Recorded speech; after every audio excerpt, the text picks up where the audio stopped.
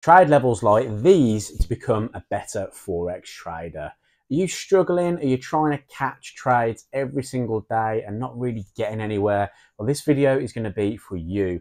I'm going to show you why trading from highs like this or lows like this can help you become more consistent in the markets. Let's head over to the charts. So you want to know why you're not trading from these points specifically in your trading. And the reason is because we are looking to trade every single opportunity that we see in the market.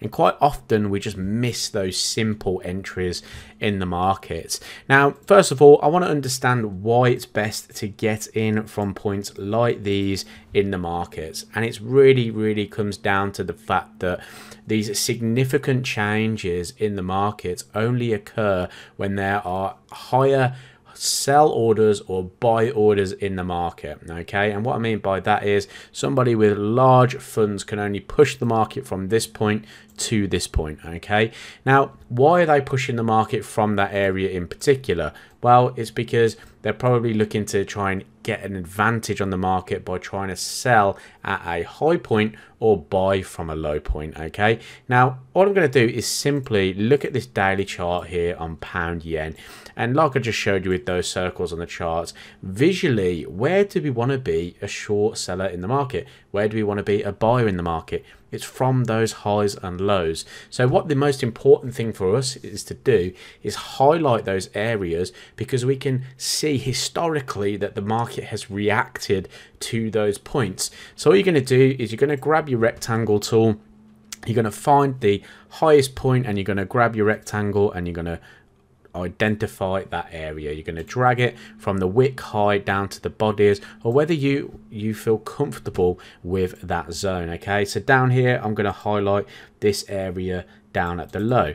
Now all I'm saying is we've obviously seen strong buying come in from this area here, and we've seen strong selling from here in the past. What I want to do is, if price comes to that level, are we going to see sellers again? Okay, that's the question we need to ask ourselves. I'm not saying you get short here, you buy there. It's not as simple as that. I really wish it was, but it's not. What we need to do is we need to identify patterns around those areas to see if price is rejecting those points, and then we need to apply proper risk management in place just in case we're wrong. Okay, now my idea really for pound yen recently, you can go see this in other videos that we've talked about, is for price to come into this high and to reject and push away and potentially go to another level of support. That support could be this high that had previously formed in the market.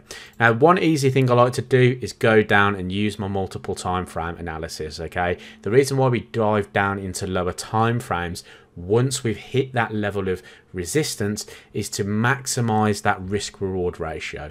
So I'm going to go down to the 4-hour time frame, and again I'm going to apply the exact same rules.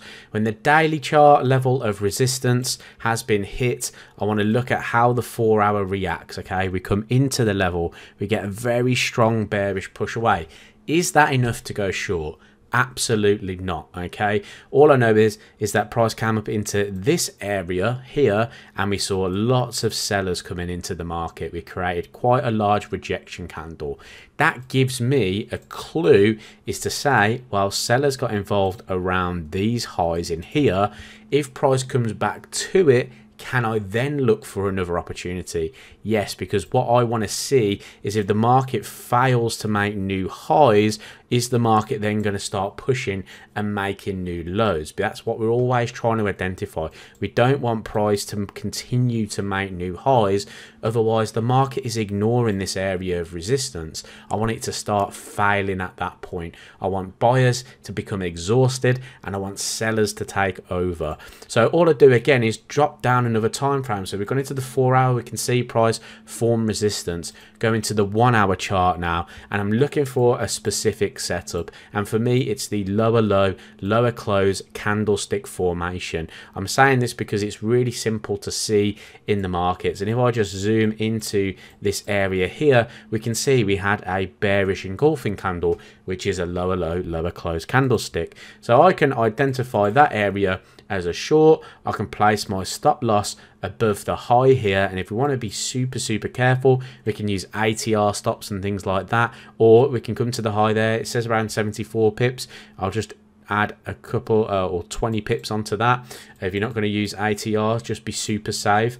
And then I'm going to look to target that area from a higher time frame, which was all the way down towards this level of support here. So you can see it took a while to get to that point, but we're trading from that previous high, and we're trading from that high because we already witnessed selling pressure coming from that point in the past. If you start thinking about the markets like that instead of trying to get involved in all the nonsense in and around here, then you can try and get more consistency within your trading. Hopefully you enjoyed this video. If you did, hit that like button, subscribe if you're new, and I'll see you in the next video.